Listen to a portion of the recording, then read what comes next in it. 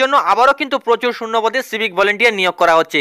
তো সে বিষয়ে কিন্তু আজকের ভিডিওতে ইন ডিটেল আলোচনা করতে চলেছি। প্রথম থেকে শেষ অবধি ভিডিওটি সঙ্গে থেকে দেখবেন, কারণ আপনারা হয়তো অনেকেই অনেক ভিডিও পাবেন কিন্তু সেখানে শর্ট করে বোঝানো হয়েছে, আপনারা এতে প্রবলেমে পড়তে পারেন। কারণ অনেক সময় দেখা গেছে যে অনেক আবেদনের ক্ষেত্রে মিসম্যাচিং হয়েছে, যার কারণে আবেদনপত্রগুলোই বাতিল হয়েছে। তো আপনাদের আমি শর্ট করে না বুঝিয়ে সম্পূর্ণ বোঝানোর চেষ্টা করব এবং যতদূর পারি আপনাদের ইন ডিটেল আলোচনা করার চেষ্টা করব। তো চলুন আজকের ভিডিও শুরু করা যাক। তো চ্যানেলটিতে যদি আপনি নতুন হয়ে থাকেন তাহলে অবশ্যই চ্যানেলটিকে সাবস্ক্রাইব করবেন এবং পাশের বেল আইকনটিতে একটি ক্লিক করবেন পরবর্তী ভিডিওগুলোর জন্য। তো চলুন আজকের ভিডিও শুরু করছি। তো আপনারা কিন্তু ইতিমধ্যেই আমার স্ক্রিনে সেই অফিসিয়াল নোটিফিকেশনটি দেখতে পাচ্ছেন। তো আবারও কিন্তু আপনাদের সেই রিকোয়েস্টই করছি প্রথম থেকে শেষ অবধি ভিডিওটি দেখবেন। তো সবার প্রথমে দেখুন লেখা রয়েছে government of West Bengal office of the commissioner of Kolkata police. তো এই বিজ্ঞপ্তিটি কিন্তু কলকাতা পুলিশের অফিসিয়াল ওয়েবসাইটের তরফে দেওয়া হয়েছে। আপনারা কিন্তু রিক্রুটমেন্ট নাম্বারটি, এমপ্লয়মেন্ট নাম্বারটি কিন্তু কোনার দিকে দেখতে পাচ্ছেন এবং এই বিজ্ঞপ্তিটি কিন্তু প্রকাশিত হয়েছে 13 ডিসেম্বর 2018 তারিখে। খুবই কারেন্ট একটি বিজ্ঞপ্তি। তো এখানে বলা হয়েছে যে সিভিক পুলিশ নিয়োগ করা হচ্ছে। তো এখানে দেখুন যে শূন্যপদের বিভাজন কি রয়েছে। এখানে রয়েছে ডিপ্লয়মেন্ট অ্যান্ড ইউনিট, কোথায় হচ্ছে নিয়োগ এবং সেই ইউনিটে কত শূন্যপদ রয়েছে, সেই ইউনিটের হেড অফিস কোথায় এবং আপনারা আবেদনপত্রগুলো সেখান থেকে কালেক্ট করবেন এবং আপনারা আবেদনপত্রগুলো কিন্তু সেই অফিসে জমা করবেন। তো প্রথমটাতে যেমন লেখা রয়েছে দেখুন north and north সুবারবান division Kolkata police.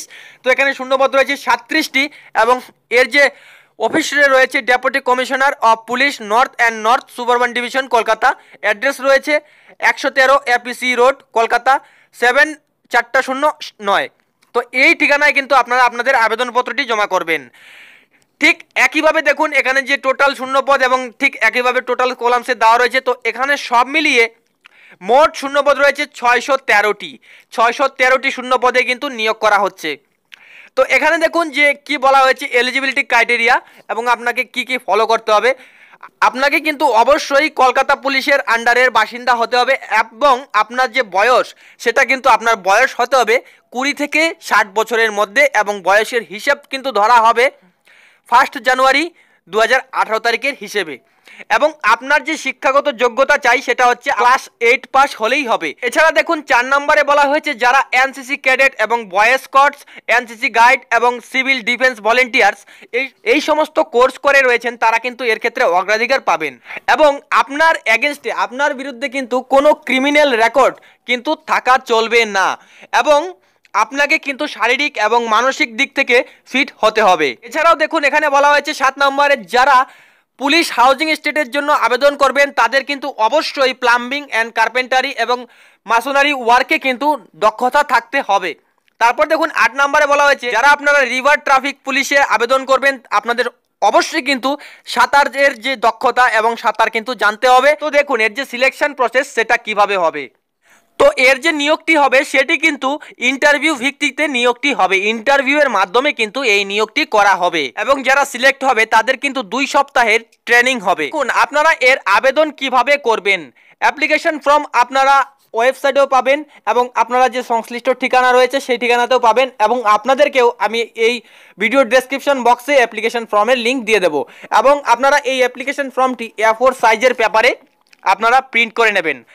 সঙ্গে দেবেন self attested copy of identity proof. আপনার পরিচয়পত্র হিসেবে আপনি স্বস্বাক্ষরিত মানে সেলফ অ্যাটেস্টেড করে দিতে পারেন pan card, passport, driving licence, voter card, bank passbook with photograph এবং আধার card, Aadhaar card with a photograph. যদি আপনি আধার কার্ড দেন তাহলে সেটাতেও কিন্তু আপনার ফটোগ্রাফ থাকতে হবে। তারপর দেখুন self attested copy of proof of address. আপনার যে ঠিকানার প্রমাণপত্র হিসেবে কিন্তু আপনাকে একটি কাগজপত্র দিতে হবে এবং সেখানেও আপনার সেলফ অ্যাটেস্টেড থাকতে হবে। সেক্ষেত্রে আপনি দিতে পারেন ভোটার কার্ড, আধার কার্ড, আধার কার্ড, ফটোগ্রাফ সহ এবং passport, driving licence, bank passbook এবং ইলেকট্রিক বিল এবং টেলিফোন বিল। এই সমস্ত কিন্তু আপনি অ্যাড্রেস প্রুফ হিসেবে দিতে পারেন। তারপরে দেখুন 1 self attested passport size photograph. আপনার কিন্তু একটি পাসপোর্ট সাইজের ফটো আপনার কিন্তু সেলফ অ্যাটেস্টেড করে দিতে হবে। Self attested copy of document regarding proof of age. আপনার যে বয়সের প্রমাণপত্র হিসেবে কিন্তু আপনাকে একটি সার্টিফিকেট দিতে হবে সেলফ অ্যাটেস্টেড করে। সেটার ক্ষেত্রে আপনি দিতে পারেন birth certificate, school living certificate এবং admit card showing date of birth, মানে যেই অ্যাডমিট কার্ডে আপনার ডেট অফ বার্থটি রয়েছে সেই অ্যাডমিট কার্ডও কিন্তু আপনি দিতে পারেন। যেটা বলা হয়েছে self attested copies of educational testimonial certificates required for additional technical qualification and experience. আপনার যত শিক্ষাগত যোগ্যতার প্রমাণপত্র রয়েছে সেগুলো কিন্তু আপনার সেলফ অ্যাটেস্টেড করে দিতে হবে, এবং আপনার যে এক্সট্রা এক্সপিরিয়েন্স এবং কোয়ালিফিকেশন রয়েছে সেগুলোর যে ডকুমেন্টসগুলো রয়েছে সেগুলো কিন্তু আপনাকে সেলফ অ্যাটেস্টেড করে দিতে হবে। তারপরে দেখুন এখানে বলা হয়েছে all the original documents as মেনটেনেড above will be verified at the time of engagement. The candidates are required to submit one application only. আপনারা যে সার্টিফিকেটগুলো দেবেন সেগুলো কিন্তু যখন নিয়োগ প্রক্রিয়া হবে তখন কিন্তু সমস্ত কিছুর অরিজিনালি কিন্তু ভেরিফিকেশন করা হবে। এবং এখানে বলা হয়েছে একজন মাত্র প্রার্থী কিন্তু একটি পদের জন্যই আবেদন করতে পারে, কিংবা একটি আবেদনই করতে পারে। তারপরে দেখুন বলা হয়েছে application submit in more then one unit will be সামারলি rejected. তার মানে আপনি যদি একের বেশি অধিক আবেদন করেন তাহলে কিন্তু আপনার আবেদনপত্রটি বাতিল হবে। এবং এখানে কি বলা হয়েছে দেখুন বি নাম্বার কলামটিতে বলা হয়েছে যে আপনাকে কিন্তু আপনার আবেদনপত্রটি আপনাকে নিজেই সাবমিট করতে হবে। এখানে দেখুন পরিষ্কারভাবে বলা হয়েছে not by any other means. তার মানে আপনি কিন্তু অন্য কোনো মাধ্যমে কিন্তু আপনি আপনার আবেদনপত্রটি জমা করতে পারেন না। তার মানে ড্রপ বক্স ছাড়া কিন্তু আপনি কোনোভাবেই জমা করতে পারেন না। তারপরে দেখুন এখানে বলা হয়েছে যে application for the post of civic volunteer. তার মানে এই কথাটি কিন্তু আপনাকে আবেদনপত্রের সাথে লিখতে হবে।